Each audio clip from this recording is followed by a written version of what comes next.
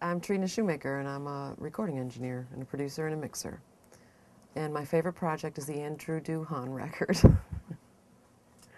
because I'm in the middle of it right now. Welcome to the barn. Some of the other things that people would know, not necessarily me from, would be Sheryl Crow records, of course. So there's 3 Sheryl Crow records sandwiched in between her first and her last. And Queens of the Stone Age, rated R. A lot of people know about that. Emmylou Harris's Wrecking Ball. That's a great record. Victoria Williams. A lot of New Orleans people know Grayson Caps. And, well, here's an oddball thing. James Otto's song that is #1 on the country charts right now, I mixed. So, cool.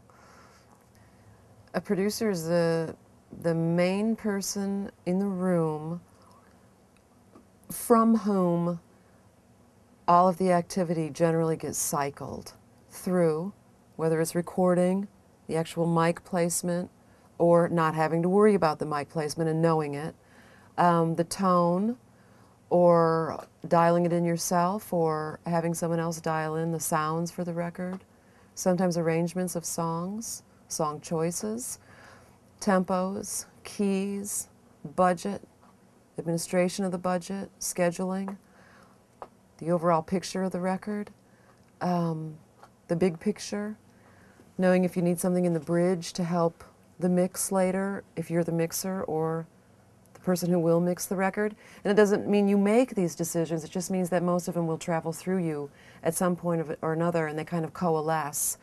There has to be a focus in the room other than the art and the artist in order for the record to coalesce into a machine or onto tape. So you are a kind of a collector of all the pieces of the record, and kind of you're the general contractor on a building site, you know. So you're not doing the work, you're just making sure that it all goes right.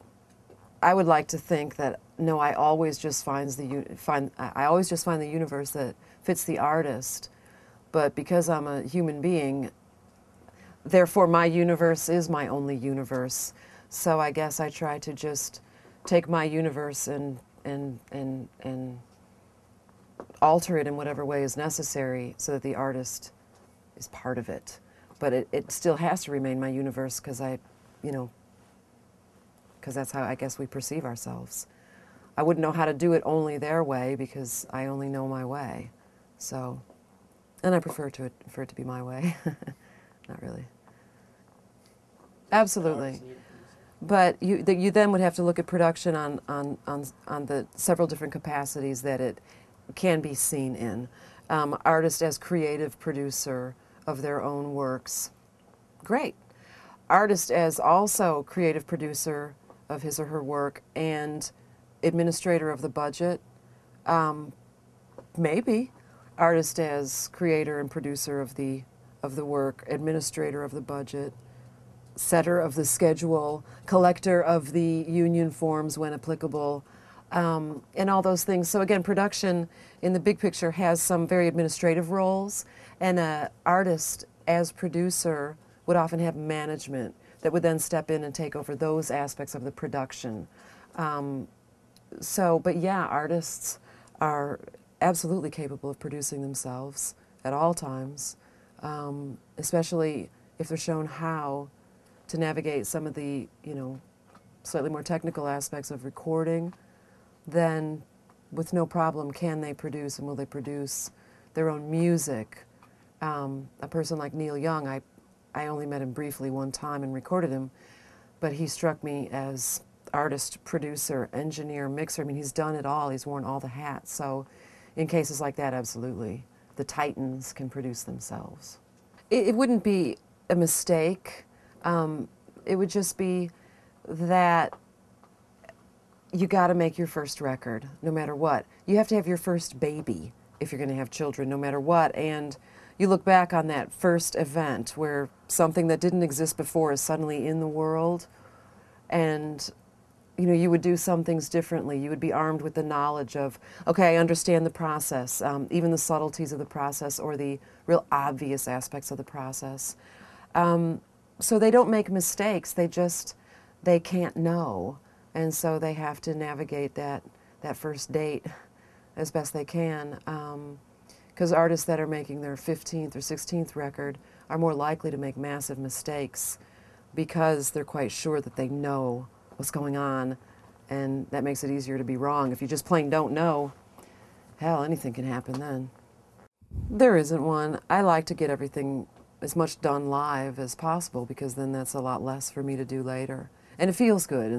But it depends on the kind of record you're making. You might be making a record that is loop-oriented, sample-oriented, pop-oriented in that way.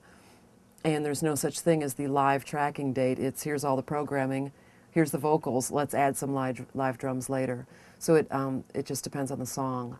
But the kind of music that I like to listen to would almost always originate with a live session and most of it being kept.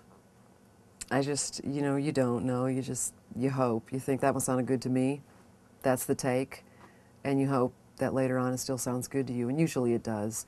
I mean, again, once you do this just a few times, you get a real sense of what felt good and what didn't. Did it feel good or did it not? Is it working as a song? Does it sound like a record in the control room even though it's just the basic tracks, So if you sit back and go, man, this sounds good, it does. It sounds good, unless you're, a functional moron in the studio, and then in that case, you should just not be in there. But I make mistakes, I think that something's a take, and 4 days later, I don't like it anymore. I'm in that situation right now, and I'm about to put new drums on a track because I'm not happy with it, and I can't put my finger on it, except that it doesn't make me happy every time I open it. And that's, not a good sign for something that is supposed to go on a record, because I'll skip it. I don't want everybody skipping it. You're either out of money, or you're out of time, or it's done. Mostly, the record's done when you're either tired of it, or you're finished because somebody's going on the road, or there are people that keep reopening their records over the course of a year and then finally come out with the final version, and half the time the one that was finished in a couple months was great and could have come out. Again, it depends on the bar that you're being asked to reach by yourself or by public opinion. So you might think your record's done, and then you find out from your label your record's not done, and you're done with it, and that's not fun. So mostly it's done when you meet the end of your schedule. All your mixes are finished, they've been tweaked, they're approved, record's mastered, everybody's satisfied. It's done.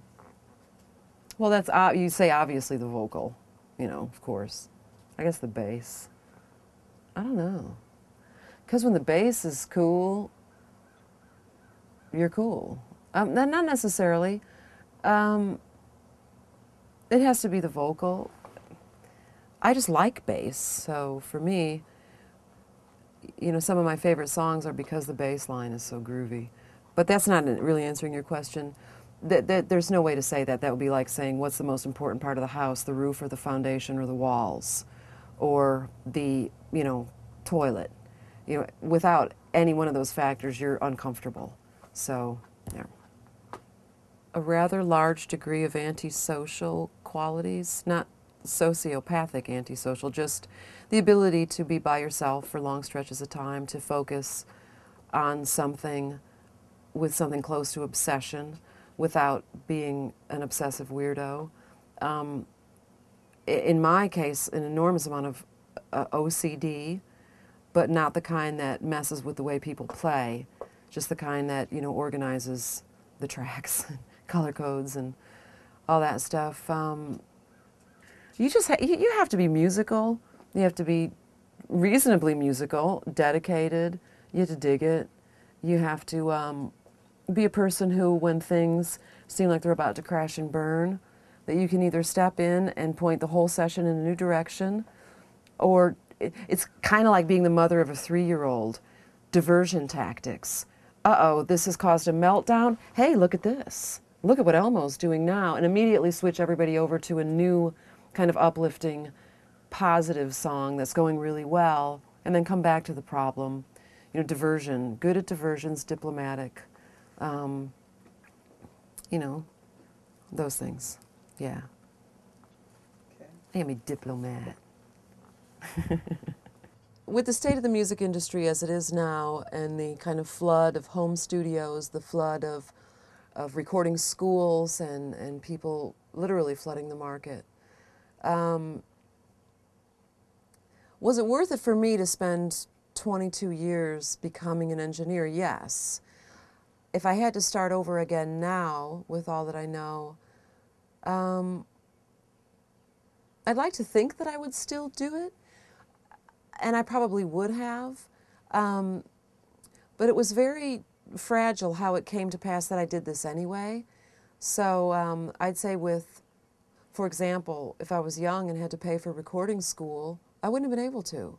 And so that may have knocked me out of the running in the word go. I mean, I started as a maid. I didn't have to have any formal education whatsoever. So there would have been factors that I may have tried and failed. I probably would have tried.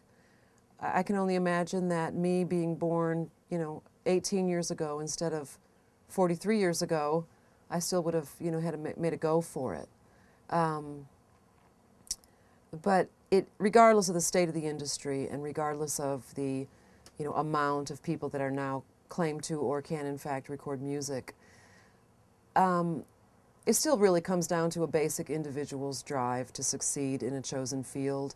That has never changed in human history. If you decide, I am going to be an engineer, or I am going to be a producer, or I am going to be a forensic anthropologist, and you're the type of person that tends to reach goals and sets goals that are reasonable to reach, you would succeed just as easy in today's market as you would have, 20 years ago when it wasn't such a open field. If anything, there's more opportunity because there's more of it. I mean, there was a time when record making was, almost like NASA science. I mean, nobody could just kind of break in. So, it's hard to do, then and now. It remains difficult and fulfilling. Oh, it's entirely possible. Fate or luck or being in the right place at the right time has an enormous amount to do with whether or not you are going to get a break in the field of entertainment, whether it's in the movies or in music or in record making or anything, because those things seem to come together. And had you been one day late, you wouldn't have gotten that job, and then the domino effect of you going down that particular road wouldn't have occurred.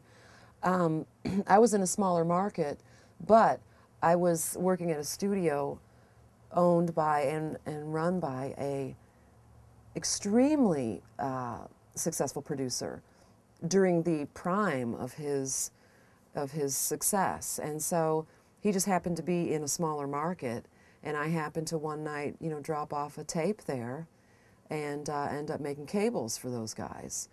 So, it can happen in a small market. It just depends on, you have to find a way to or to be around a working engineer or a working producer that takes you on and takes you along for the ride. Again, that was true then, and it remains true now. A friend of mine was working with, and it's a second out in L.A., was working with the people who were doing all the Gnarls Barkley stuff, and Gnarls Barkley before Crazy. And look what happened, But they dug him. And when they went back to make their next record, they're like, Kenny, you're our guy, come on. So, once again, a kid, he hadn't been doing it that long, happened to be on the session, that happened to create a record, that happened to sell millions. He happened to have endeared himself to that posse, and, so it can absolutely happen. And again, it comes down to, were you sitting in that chair at that moment that something happened that, created a career for you? That is what happened to me in New Orleans. I got real lucky with a break, but I had the goods to do the work then that the break afforded me a possibility to do.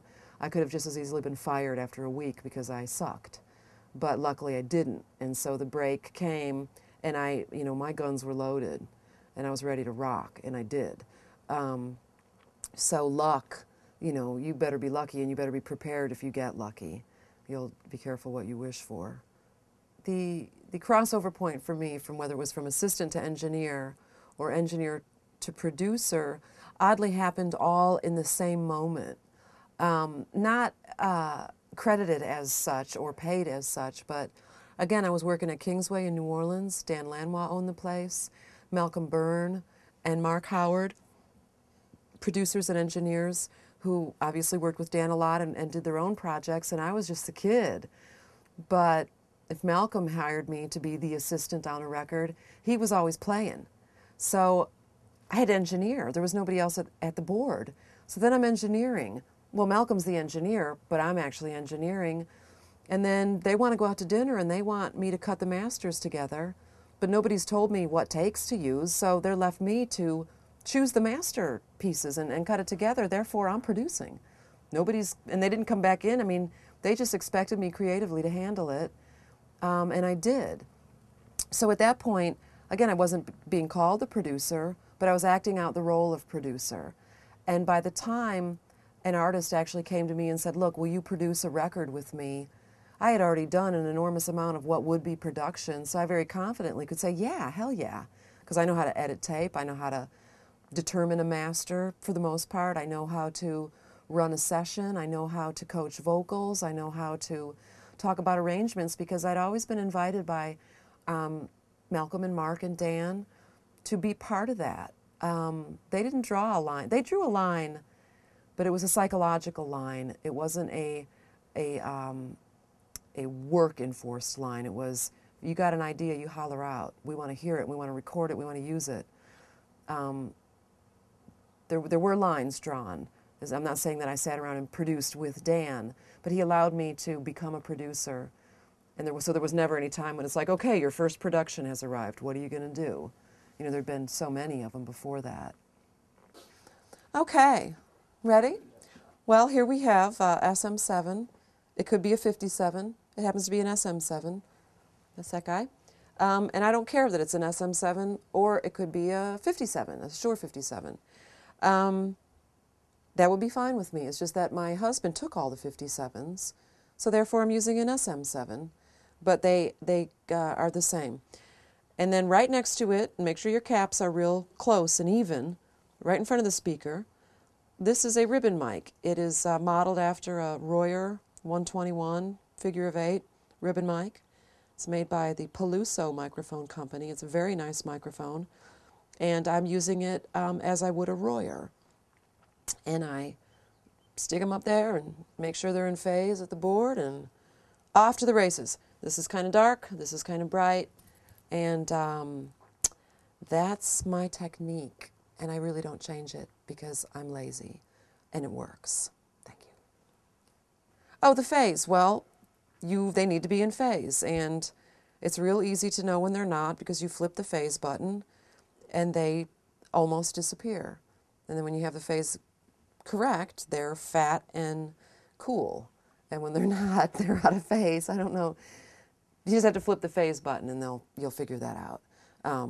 But do flip the phase button, because if they're out of phase, they'll sound bad. And if they're in phase, they won't. And if you don't have the capsules close enough and on the same kind of line, you won't know if they're in phase or out. So when you flip that phase button, you should hear very, very clear, obvious dropout of the sound. It should be amazing how suddenly this big fat guitar sound goes to almost nothing. If that's not occurring when you flip the phase, you need to come out and move the capsules a little bit more until that does occur. And then you have reached maximum phase relationship. It's sweet. All right. All right. I'm going to act like a fun goof on there.